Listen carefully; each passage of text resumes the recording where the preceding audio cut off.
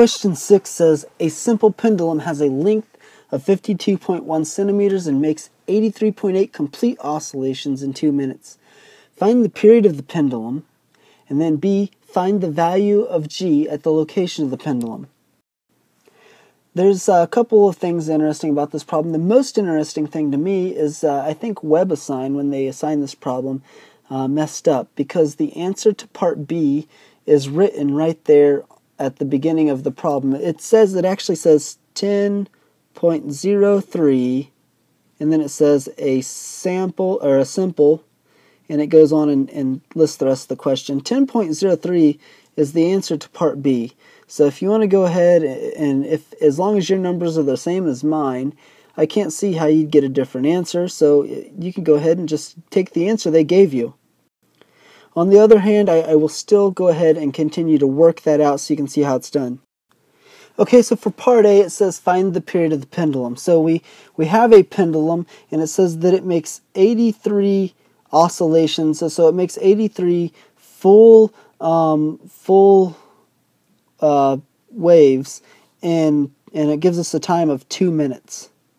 So let's change that to seconds really quick. So there's 60 minutes in a second. We're looking at 2 minutes, so we have 120 seconds.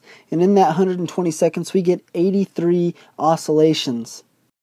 So if we say that capital T is the time it takes for one complete oscillation, so one complete oscillation, so the time for one oscillation times the number of oscillations is equal to the total time that it took. So we can take T and we can say that it equals the total time that it took divided by the number of oscillations.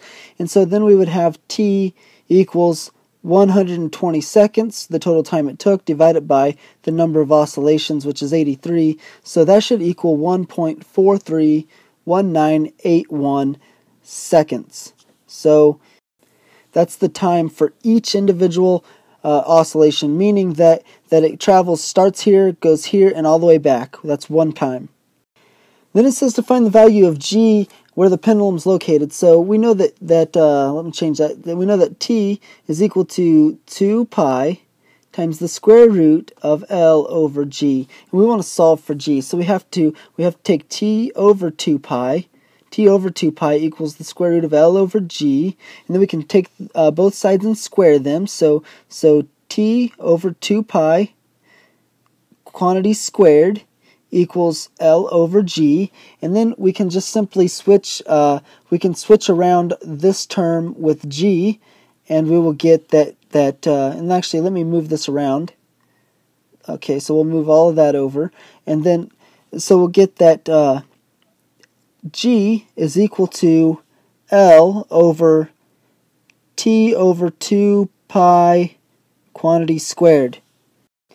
The problem tells us that the length of this thing is 52.1 centimeters, so we're going to convert that to meters, so 0.0, or actually just 0.521 meters divided by, and we know that the time is 1.431981 seconds, so 1.431981 over, let me see if I can move this up some,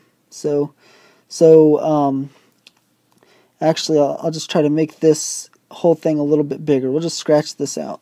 So 0.521 meters divided by 1.431981 over the unit 2 pi, so that's approximately 6.283, and we want to take that quantity and square it. And when you plug that in, you'll get that the gravity where this thing is located is equal to 10.03051 meters per second squared.